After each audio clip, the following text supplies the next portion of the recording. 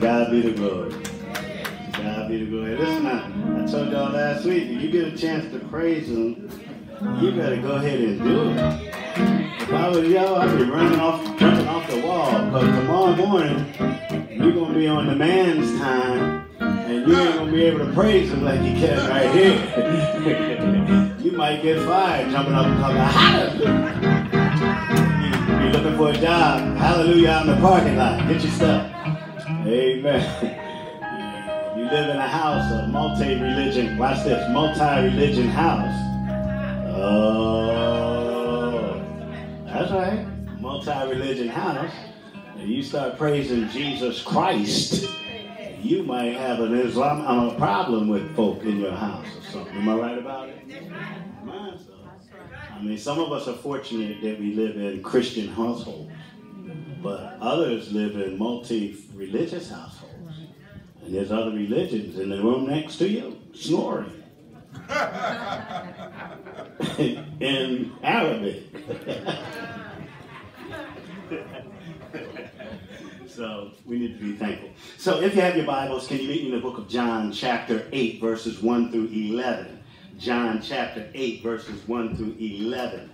John chapter 8 verses 1 through 11, King James Version. John chapter 8 verses 1 through 11.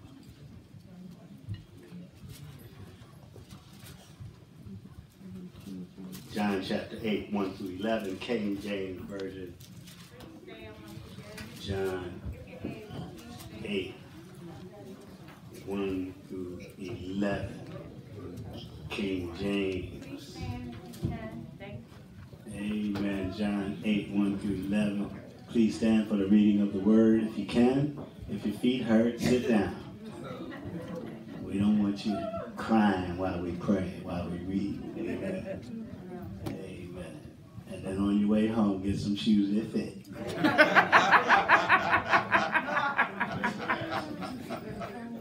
I love you. So here we go. Gotta go. Jesus went unto the Mount of Olives, and early in the morning he came again into the temple. And all the people came unto him, and he sat down and taught them. And the scribes and Pharisees brought unto him a woman taken in adultery. And when they had set her in the midst, they say unto him, Master, this woman was taken in adultery, in the very act. Now Moses in the law commanded us that such should be stoned. But what saith you? This they said, tempting him, that they might have to accuse him. But Jesus stooped down with his finger, wrote on the ground as though he heard them not. So when they continued asking him, he lifted up himself and said unto them, He that is without sin among you, let him first cast a stone at her. And again he stooped down and wrote on the ground. And they which heard it, being convicted by their own conscience, went out one by one, beginning at the eldest, even unto the last. And Jesus was left alone with the woman standing in the midst. When Jesus had lifted himself up, he saw none but the woman. He said unto her, Woman, where are those thine accusers? Hath no man condemned thee? She said, No man, Lord. And Jesus said unto her, Neither do I condemn thee. Go and sin no more. Amen. Dear Lord, we thank you. Lord, we thank you for this woman. We thank you for this passage. We thank you for all that you've done for us. We praise you right now in the name of Jesus Christ, Lord, that you would bless this presentation. We pray that someone would be encouraged today by this pericope, by this passage of Scripture. We pray right now, Lord, there's someone in our midst right now that needs to hear this word. In Jesus' name we pray. Amen. may be seated. I'm going to need a spare mic just in case this one's breaking up. Just want to make sure. I got the other one, this other one, in case. This is my next one. Praise the Lord. Amen. This morning I want to use as a theme, don't be so quick to condemn.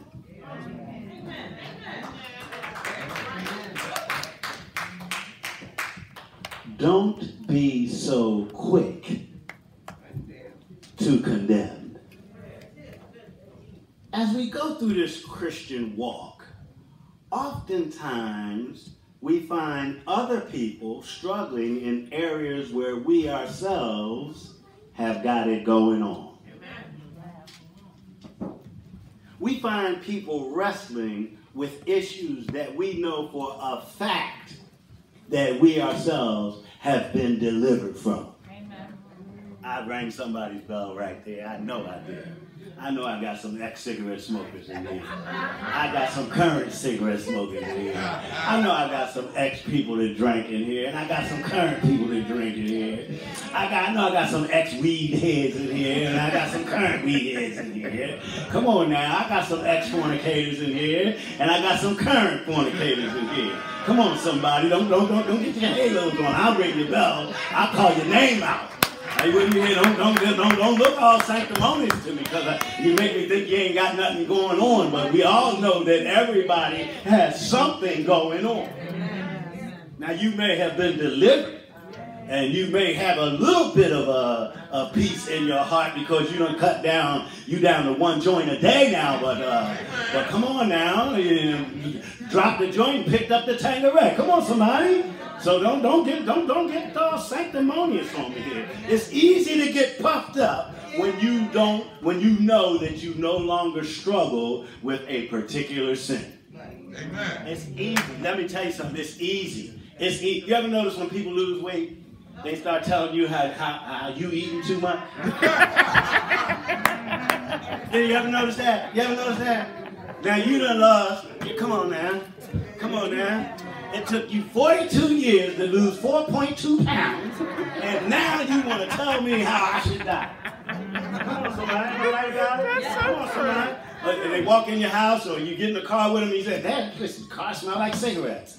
Yeah, the cigarettes you left in here 10 years ago when you were smoking. Am I right about it?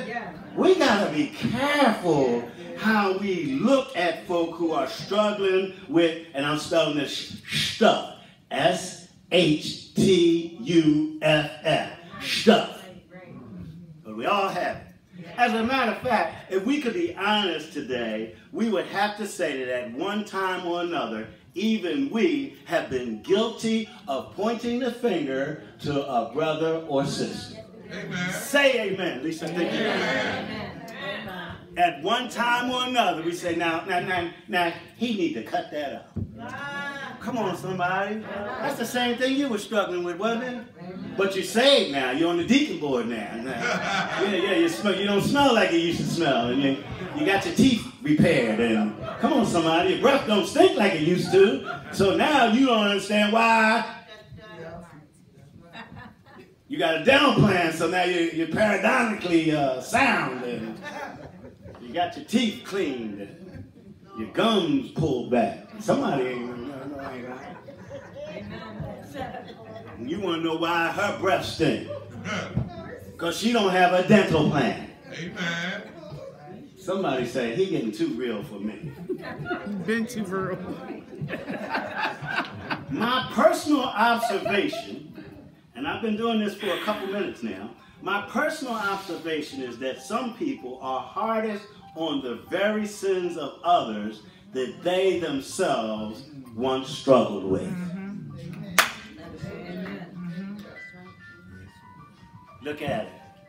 She a little hussy. She done been up and down and all around. And yet you got 7 churn to prove that you've been up and down and all around. Come on, somebody. And all of them, come on now. Y'all know what I'm getting. Don't make me go there now. So we don't want to look too harsh on people who are struggling. You ain't but a phone call away from a booty call. Take the halos off. Take the halos off. Let me tell you something. Let me make this real for you. Let me make this real for you. Here's what's real. The onlyest reason why you haven't fallen is because the right person didn't call you at the right time in the right place. Remember I tell you my wife beats me? So now, all you gotta do is catch me after a good butt whooping that I got from home on a, y'all ain't praying with me, out of town, in Dallas, not Dallas, okay, in Virginia. Watch it. See, Dallas is her. That's where that's the place she talking about. See, the right place for her is Dallas. No, not Dallas. No, I said, so now, okay, so I go to Petersburg, Virginia, and nobody knows me there, right? And it's midnight, and I'm in the right place at the right time, and the right person ring the right bell. Y'all been praying with me, and I just got whooped. So don't get all puffed up because you ain't yet. And don't forget, you're a little grayer than you used to be. Don't forget, you got a half row now instead of an afro. Don't forget now. Come on, son. Come on, son. Come on, son. You ain't like it. Come on now. And you got a permanent hangover. A permanent hangover. That's when you can't see your belt buckle. Y'all ain't praying with me. So your temptation is not as good as it used to be when you were 25. Am I right about it? So stay with me now. Stay with me now. Now you can't understand why a 25-year-old is so promiscuous. You know why? Because her bell is ringing constantly. His phone is constantly ringing. You with me here? So he or they have more temptation than you do. But you used to have those kinds of temptations, and you used to succumb to them. But now you just can't fathom. I just can't understand why he got so many women. Well, you had a black book, Negro. Am I right about it? We got to be careful not to condemn. There are a few things that, watch this, there are a few things that are worse than judgmental Christians. Very few things.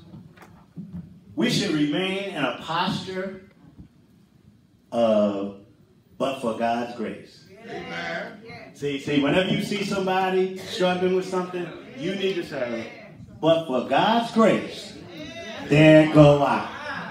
Am I right about it? The only reason why you ain't out there with it is because of God's grace. Now, I didn't come here to make you mad, sad, or glad. I just stopped by here to make you aware that we must be careful as it pertains to the sins of others. Amen. We shouldn't be so quick to condemn. In this passage of scripture, I see four things. I see the rising, I see the repulsive, I see the reprisal, and I see the reprieve. I'll say it again. I see the rising, I see the repulsive, I see the reprisal, and I see the reprieve. In verses 1 and 2, we'll see the rising. Jesus went unto the Mount of Olives early in the morning. I said he rose. Watch this. And he came again into the temple, and all the people came unto him, and he sat down and taught them. Jesus was a teacher. He was a teacher. And listen to this. I learned back in school a few years back, they said teaching and preaching. Watch this, Tammy. When either one of them are being done very well, it's hard to tell the difference. Amen. If you preaching good, you teaching good. Amen. If you teaching good, you just might be preaching. You with me here? And if you're doing either one of them well, it's difficult for people to differentiate the two. Amen. Jesus went up early in the morning, came down to the people, to the temple, and he taught them. He sat down and taught the people. I found out that the best, y'all remember Sims, the clothing store in New Jersey, Sims? Yeah. They had a slogan, and they said an educated consumer is our best customer. Y'all remember that? Yeah.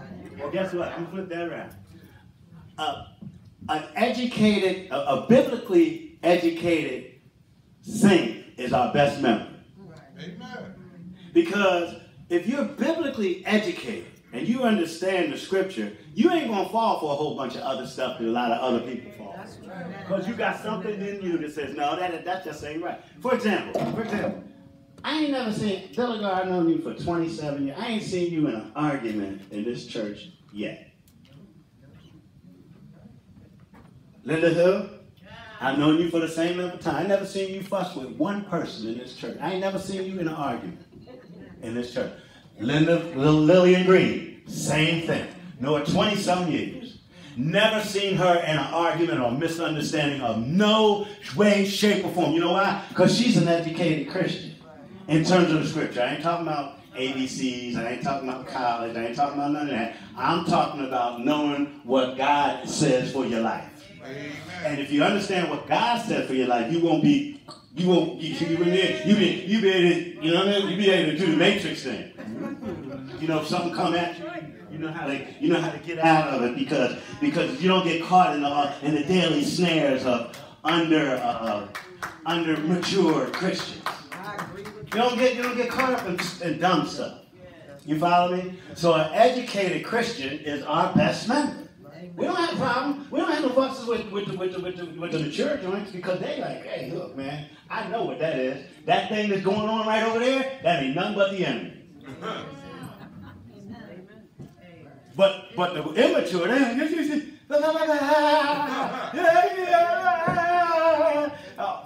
because they don't understand the scripture. So my goal today is to teach. And I want you to understand that in here, not only do I see the rising, but I see the repulsive. Here's what's repulsive. In verse 3, it says, and the scribes and Pharisees brought unto him a woman taken in adultery. And when they set her in the midst, they say unto him, Master, this woman was taken in adultery. As a matter of fact, in the very act, that's some peeping through the window. That's some, I was under the bed. That's some peeping time. That's some voyeurism stuff when you're talking about she was caught. I think she was set up. I think they sent in, Tiny, I think they sent in the right person at the right place at the right time. Are you with me here? And she went for it. But they was in there Snapchatting. They was in there, you know, taking pictures or whatever they needed in those days. I don't know what they did. I guess they drew it. I guess they had a pencil and paper. We got her in the very act. Then they lied, or they misunderstood the scripture. Here's where they lied. Now Moses in the law commanded that such should be stoned. Wrong. Moses didn't say that. And I'll tell you what Moses said. Moses said if she was betrothed to get married, and she cheated on her husband, then she should be stoned.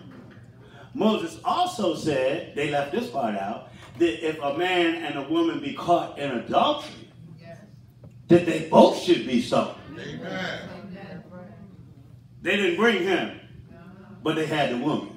Oh, y'all ain't praying with me. Y'all ain't praying with me. Yeah. See. Remember the thing about Mary when Mary was betrothed to Joseph and Mary got pregnant with child? Well, she could have been stoned according to the law. But an adulterer was not to be stoned. But here's what was supposed to happen. I'll tell you what was supposed to happen is if she was caught in a situation whereby she should be stoned, let me tell you what happens. the person who is her accuser, what guys would do, they would catch their wives cheating. They would bring their wives before the priest, and if it was established that she was cheating, then she could possibly be stoned. Watch this. But in the case of that, what would happen is they would take the lady up on a built platform that's 10 to 12 feet tall. The accuser, the husband, would be responsible for pushing her off of the thing. Now, if she survived that fall, then the husband was to take a boulder type stone and try to drop it over into her chest. That's what was supposed to happen in those days.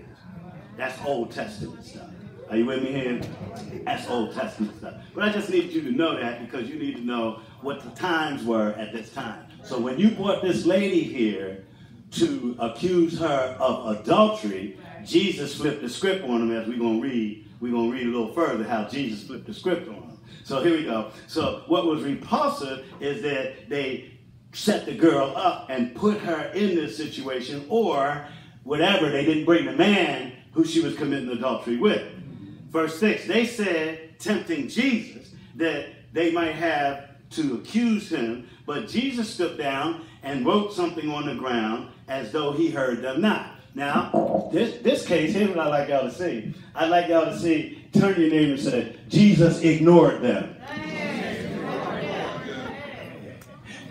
And you see, it says right here, he wrote on the ground as though he heard them not. You see it right there? Yeah. This is verse 6. It says as though he heard them not. Now, I want you to know that sometimes you got to ignore a person. I almost slipped up there. Yeah, sometimes you got to ignore some stuff that sometimes if you respond to a fool, he'll think he said something. One of the ways you respond to a fool is not. When you say, well, I'll put it like this. When a fool says something, don't say nothing. Just let that marinate out. Leave that out there in the air. It'll come back around and hit him in the head. Just like when a fool says something real dumb and stupid, just get silent. Don't say nothing. And that stupidity that just came out of his or her mouth will go around the room, hit all four walls, and back into their ear, and they'll hear what they said. But if you start speaking after a fool said something, they ain't going to hear what they said.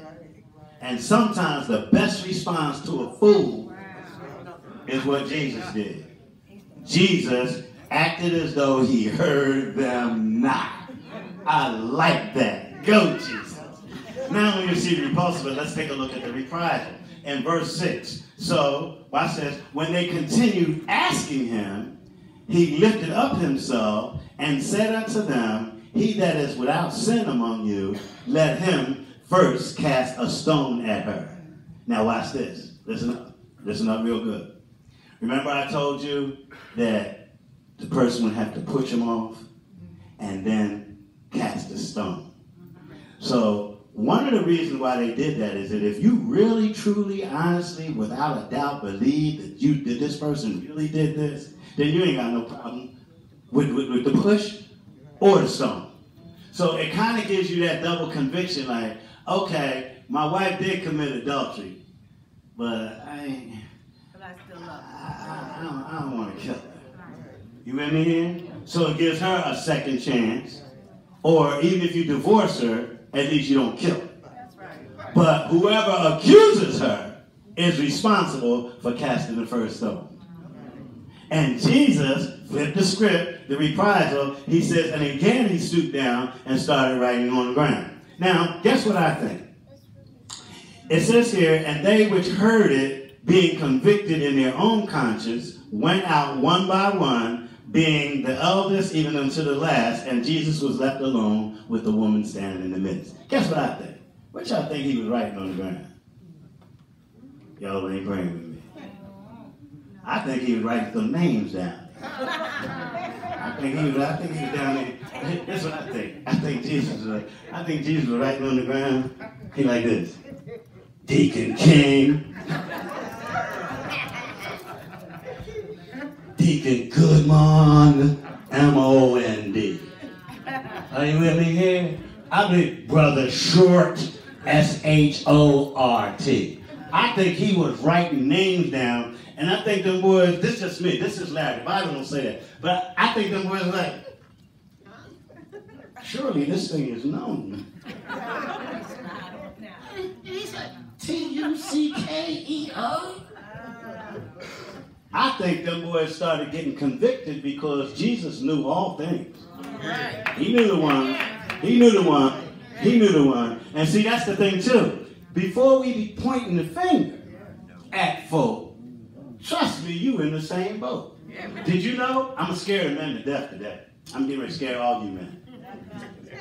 Y'all might as well get scared because I'm getting ready to scare you. Did you know that if you look on a woman and in your heart or mind you consider having sex with that woman, did you know that you have committed fornication or adultery in your heart right then and there? Ah, that's a scary one. That's a scary one. Y'all brothers better cut it out. In other words, no, you did not have physical sex contact with her, but you looked at her and you thought about, oh my God, how it would be to be with her. Guess what you did? You just committed a fornication and adultery. I didn't make that up. That's in the scripture. You just committed fornication or adultery in your heart. So now, what you got to do, I'm going to tell you how I do it. I make sure that every woman other than my wife is considered my sister. That's how I do it. That's how I do it. It makes it so much easier. Because it's not like there aren't some very attractive women. Are you with me here? And it's not like I'm not a man. But you have to know how to deal with that in a way that would be pleasing to God. And the way I do it, they all my sisters. Everyone. Her husband right there, he know where I'm going. I can do that with all of them except for the sunshine over there. Blue skies don't play that. Sunshine, blue skies, he don't play that. Don't be, he be like, don't be sucking, kissing on my woman there.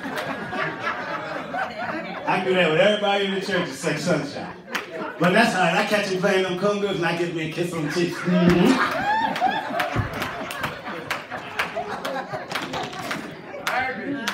Yeah, he rough with it. I'm telling y'all, boy, don't even be standing in the same. If she in the room, go the other way, man. It ain't worth it. That boy crazy. Trust me, she the only one in here. All the rest of them, put your hand up, sunshine, so we can save some brothers from getting killed. Put your hand up so we didn't know who I'm talking about. It's her right here. That's sunshine. Brothers, don't go nowhere near. You notice don't no man sit in this section over here. It's a women's section only. That boy run him off like a pit bull. That's all right. That's all right. You don't know where he been. Amen. You don't know what he done went through. Somebody might have been in the right place at the wrong time. Amen. I'm trying to save you, brother, so stay away from me. Okay. So again, he stooped down, and like I said, I believe he might have been writing their name. And watch this. And then he said to them, you know, those who among you who are without sin. And guess what I read? When I studied this, listen to this, y'all. You're gonna like this. When I studied this, it said those who are without sin among you. Guess what they were talking about? The Greek words have to do with the same sin. So those of you that are without the same sin, the same sin. You in here? Let him cast a stone again. And guess what? They all left. You with me here? They went out. You understand, man? You understand? The same sin. In other words, these boys was all up in adultery. But yet they're going to bring this woman, and where's the man? They're going to bring this woman, and where's the man? He's talking about, Moses said we should kill her. And you know what I think? I'm going to throw another Larry Tucker. This is what I think. I think some of them might have had something to do with it. And that's why they're trying to get her off the planet. Why are y'all so concerned about this one person? You know what I mean? She might have been a little loose or something like that, and You know, a few of them, as my mother used to say, had their way with her. My mother, my mother had another one. Had something to do with them. Oh, yeah. Yeah, that's some old school stuff there. So you got to be over 50 to get that. If you ain't over 50, you don't even know what I'm talking about. And again, he stooped down and wrote on the ground. And they which heard it, being convicted by their own conscience, went out one by one. Now here's what I like. Look at this king. King, look. Beginning at the eldest, even unto the last. And then Jesus was left alone, and the woman standing in the middle. Notice, old dude was like, You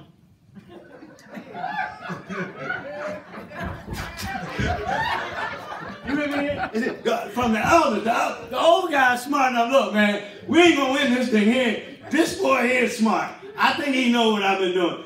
Let me get out of here. And the oldest guy just said, beginning at the oldest, even unto the last. So the younger guys finally got it when they realized that it was only them standing there. They said, I think we better leave with them old heads. But you see, sometimes wisdom, you know, age can give you wisdom. Not only did you see reprisal, but let's take a look at the reprieve. Y'all know what a reprieve is, right? I don't have to explain that. That's when you get another chance, second chance. So watch this. In verse 10, when Jesus had lifted up himself and saw that none but the woman, he said to her, Woman, what happened to the, where dude go there? What happened to the, and she said, what happened to all those accusers? It says, Jesus lifted up his head and saw them as one. Woman, where are those that accused? Hath no man condemned thee? And she said, verse 11, no man, Lord. And Jesus said unto her, neither do I condemn thee. Go and sin no more. Amen. Amen. I believe that the woman was probably a promiscuous woman. All right, she had her flaws, just like you do. And just like I do, and she got caught up in something. And that's another thing, say, look, just because you didn't get caught, don't mean God is saying it's all right. He's just trying to give you some grace and mercy. Hope you find yourself before you wreck yourself. Just because you ain't got caught yet, just because you ain't on the news, just because they ain't pull you up on Channel 6, don't mean that God is saying it's okay for you to do that thing. He's just trying to save you and possibly save his reputation. Because when one of you get messed up, jacked up, you know you're messing with his reputation. I thought he was a Christian. I thought she was in the church. I thought she was on the choir. I thought he was a deacon. Ain't he a pastor?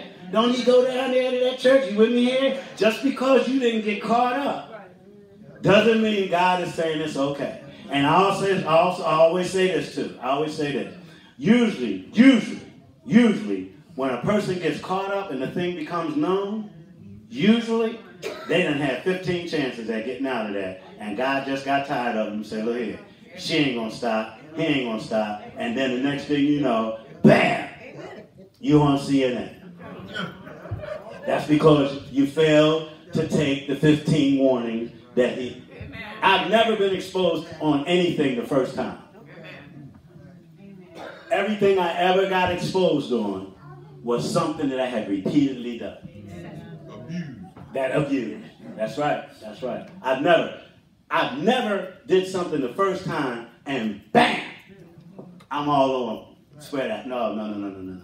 If I get caught, if it shows up, it's because my God, my merciful God, my wonderful, gracious, mercy God, gave me 5 times, 6 times, 7 times, 8 times, 9 times. And then he says, look, this boy ain't going to learn. I'm just going to have to expose him. And the next thing you know, caught on tape. It's only a couple people in the Bible that God heard the first time. And I don't even think that was their first time, just the first time we heard about it. And that was Ananias and Sapphira. Y'all remember that, lying about the money? Remember at the offering table? And God struck them dead. Guess what I think, Terry? I think they've been lying. God don't kill nobody the first time. I think they've been lying. And God just got tired of it. I told y'all to stop lying. Now you done went into church, lied to the bishop, told the bishop that you sold the house for $5,000 when you know you sold it for $50,000. You come up here laying $5,000 on an offering table like you turned all the money in and you didn't. You're dead. You've been lying about them camels.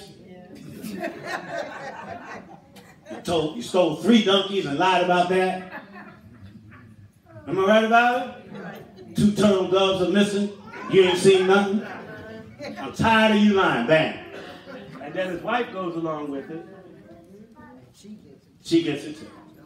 In closing, I'd like to say that many people are very zealous when it comes to other people's sins. Amen. However, we must not be so eager to judge others without first taking a look at the plank that is in our own eye. Where you get that from, Pastor? Matthew 7:3. Why do you look at the speck of sawdust in your brother's eye and pay no attention to the plank that's in your own eye? So my brothers and sisters, in closing, real simple. Please, don't be so quick to condemn. Amen.